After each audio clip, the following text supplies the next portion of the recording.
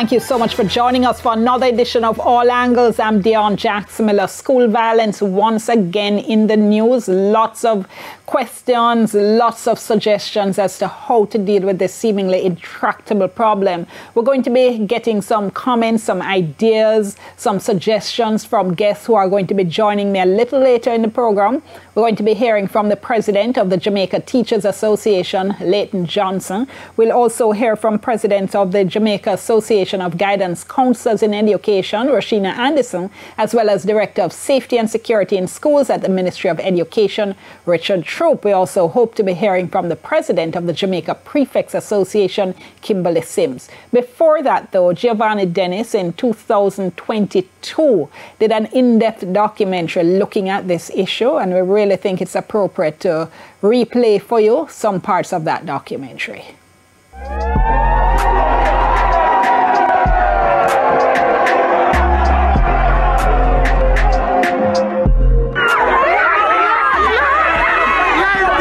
Painful to watch.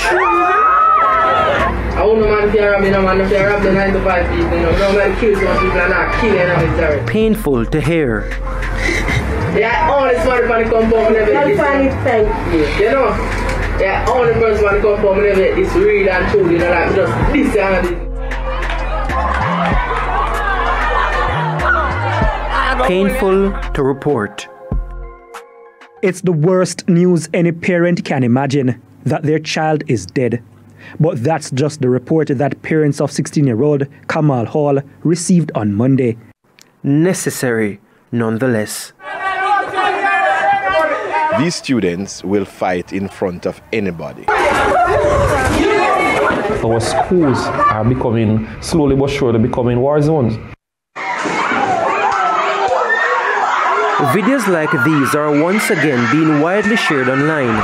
They resurfaced the moment face-to-face classes resumed in March. With the return of face-to-face classes has come an upsurge in violent behavior in our schools.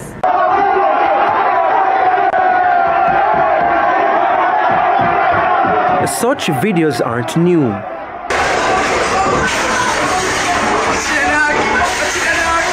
Just before the pandemic,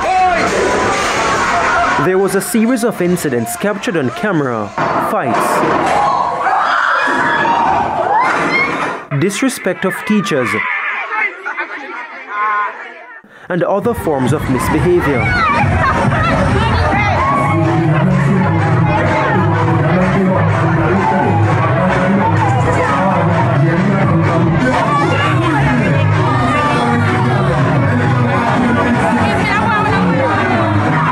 The ministry has promised action. In April, Education Minister Favour Williams addressed Parliament. CCTV surveillance systems to improve school safety and security. Also, we're working closely with our partners to improve safety and security within our schools. These include the Community Safety and Security Branch of the Jamaica Constabulary Force, not only to support our schools to conduct searches, but also to improve the visibility of the police in targeted spaces after school and at transport centers. And in May, Head of Safety and Security in the Education Ministry, Richard Troop, was quoted as saying CCTV was coming for 6 problem schools, with more on the shortlist, while metal detectors were being serviced in schools. I don't fancy announcements. I want to see action. Don't tell me that you're going to put CCTV in schools, but we're not seeing them. Don't tell me that it's going to happen. Do it, then speak to it. But telling me that we are going to and we are planning to, that really doesn't change anything. The JTA president frustrated because none of those announcements are new. These are hundreds of metal detectors Mr. Troop showed me 2 years ago at the onset of the pandemic. The ministry also got 30 walk-through metal detectors 5 years ago. At the time, much of what is being said today is what was said then. Specifically to violence, we would have invested a lot in handheld metal detectors. So we would have procured over 1,000 metal detectors, handheld metal detectors, and distribute those to schools. The handheld detector, the walk-through metal detector then serves as a deterrent from students actually taking these weapons to school. We also invest in CCTV surveillance system. In the recent response, it's being almost posited as though this is a new response, like increased metal detectors and CCTV, but this has been in place and been worked on since about 2018. Right, but then it's the heightened awareness that we brought back into the situation to say to schools, yes, you have them.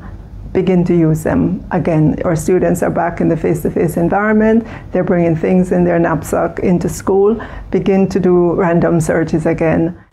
But for stakeholders, metal detectors won't stop the violence.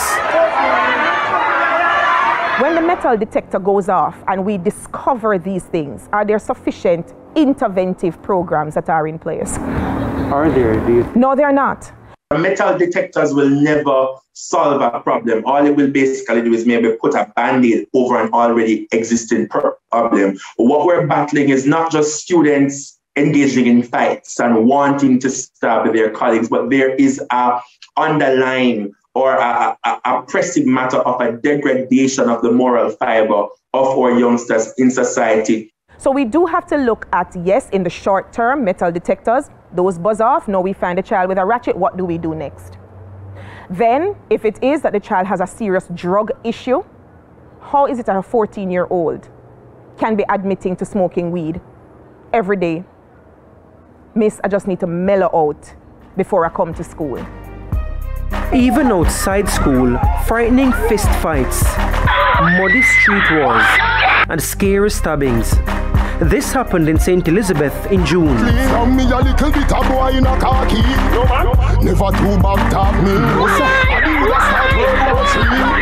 To address the problem, we must explore the Jamaican context. The first is obvious, maybe too obvious to state, but Jamaica is violent. Researchers at Reuters news agency found Jamaica had the highest murder rate in the world in 2021 at just under 48 murders per 100,000 people. We have the 4th highest murder rate in the world on average since the year 2000. The homicide rate for Jamaica is 48 per 100,000 since the year 2000. Now we have 17 communities in Jamaica that have murder rates higher than Iraq. There is no way in a setting like this that you're going to have stable schools. The data support this. Between 2001 and 2021, Jamaica recorded upwards of 1,000 murders per year, except for 2003, when there were 976. 2009 remains the bloodiest with 1,683 murders. There are 3 other years with more than 1,600 murders. As at May 2022, data from Statista ranks Jamaica as the second most dangerous country in the world by murder rate. Jamaica has been at war with itself for decades. Now, we use the word war to talk about the war against poverty, for example. If you're going to war, you have to determine who the enemy is and who is on the other side. And when you go to war, it is in order to inevitably achieve peace. Somebody has to beat somebody into submission, and somebody has to say, okay, we're not fighting anymore. Let us agree to coexist in this way. Then you sign a truce and you go on to normal kind of life. No such activity has happened in Jamaica because we have not fully identified the combatants. Invariably, this impacts schools. We would have children that come from homes where there is conflict between one set of adults and another set of adults that filters to the children that comes into school. We would also have issues within the home environment that spill over into school. So we're talking about half-sisters, half-brothers, cousins, stepmothers, stepfathers, and children bring a lot of that into school. We also have inter-community conflict that again spill over into school. And school now becomes that petri dish where all of these competing elements are coming to bear on the behavior of the children, and teachers now have that to deal with. It's sad to say the least that our parents have to fear whether or not their child or children will return home to them. Jamal Hall is the current president of the National Secondary Students' Council. The violence long predates his tenure. In fact, when we checked the archives, nearly 30 Gleaner articles dating back nearly 2 decades demonstrate the problem isn't new. This 2006 story speaks to separate attacks on teachers. One at the Nokalva Technical High School, where an 18-year-old 5th form student slashed an electrical installation teacher on his forehead during an argument. In the other incident, a 16-year-old student of the St. Thomas Technical High School was charged with unlawful wounding after he allegedly hit a teacher on the head with a piece of iron. Teen stabbed to death at school. This was in June 2007 at a primary and junior high school. His name was Janor Dinal. He was only 15. He would have been 30 years old this year. His attacker was 14 at the time, on suspension, and breached the school premises when the fight happened. In 2013, no classes at Anchovy after students' killing. The student was Jamelia Dawkins. She was only 13 years old, killed by another female classmate. It was reported that they had an ongoing feud. Schoolmates filmed the fight. None intervened.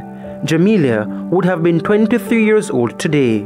There are many other similar reports and similar concerns from the past. But this June 17 recording of an assault at Clarendon College is more recent and painful for the victim and her parents. I had a nosebleed and my head constantly hurt me for 2 days straight, and my neck was crooked. Those, along with other bruises, make up the physical pain. But then there's the psychological pain. I felt embarrassed, and when I'm going on the road, sometimes I get panic attacks and stuff like that. Painful too for her mother. When we see the video, you know what come in my head? You know Kaylan, that little girl that have to be in a wheelchair now, that come to my brain, and I say, God, I see when this could have happened to me. Her father, who lives overseas, flew home to offer support after he saw the video. I can't look at the video. Just hearing what happened was too much, still too much. I can't look at it. 2 weeks, I shut off my phone in Canada, sitting there suffering. Medical expenses continue to cost the family.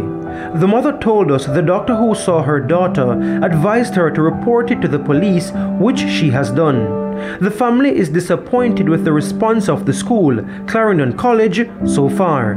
The principal declined to comment when our correspondent reached out.